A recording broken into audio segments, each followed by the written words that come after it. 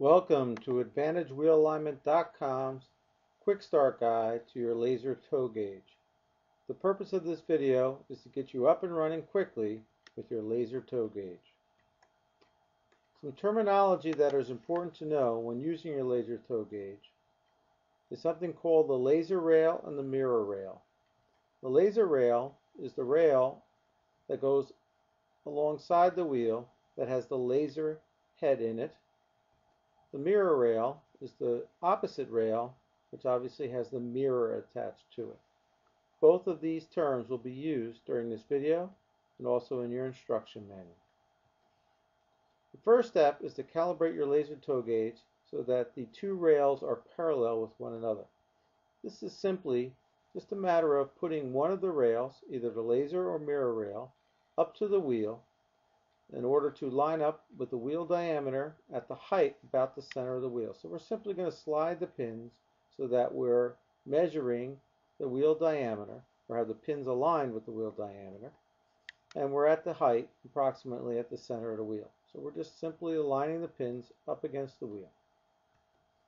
The next step is to take the opposite rail and match it to it.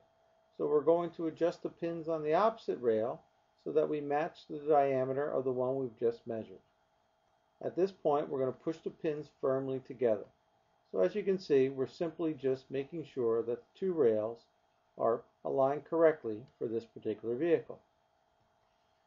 Our next move is to turn on the laser,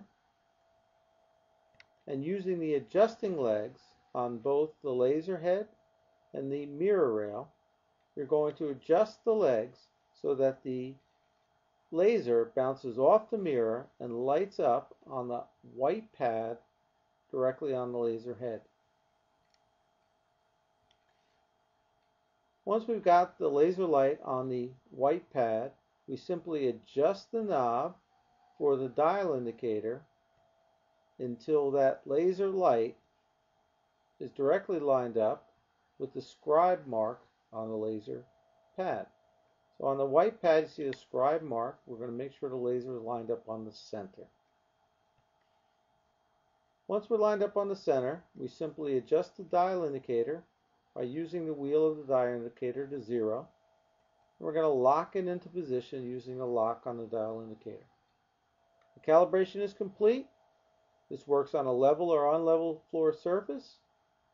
And you're finished, but always make sure that you check the pins when you're done to make sure that they're still firmly together. Otherwise, their calibration will be off. The measure tow is simply a matter of putting the laser rails up against the wheels, turning the laser on, and we're going to adjust the knob for the dial indicator until the laser lines up directly on the scribe mark, just like we did in the calibration. What's important now is that we note what way we've turned the knob. The reason for this is that to measure tow in or tow out is based on the direction that we turn the dial indicator. If we turn the dial indicator clockwise, the wheels are towed in. If we turn the dial indicator counterclockwise, the wheels are towed out. In this case, our dial indicator is 8 lines from 0 in the clockwise direction, which means this car is towed in 8 minutes. When checking the specifications for this car, what we find is that a 2006 325 BMW, being used in this example, has a specification of 14 minutes plus or minus 8 minutes. So in this case, we are at 8 minutes, so we are in specification. The rear axle, just for note, is 16 minutes plus or minus 6 minutes.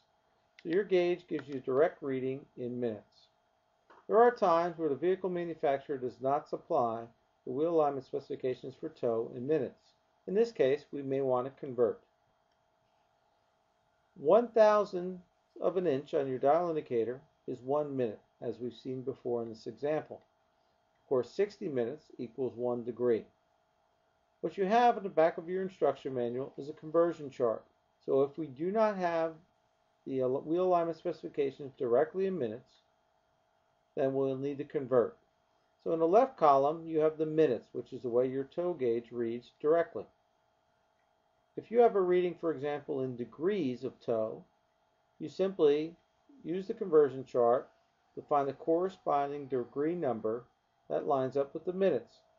For example, if you had 8 minutes, we can see this is 0.1333 degrees.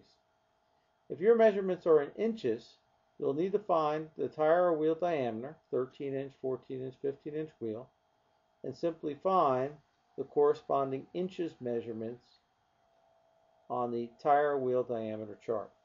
It's that simple.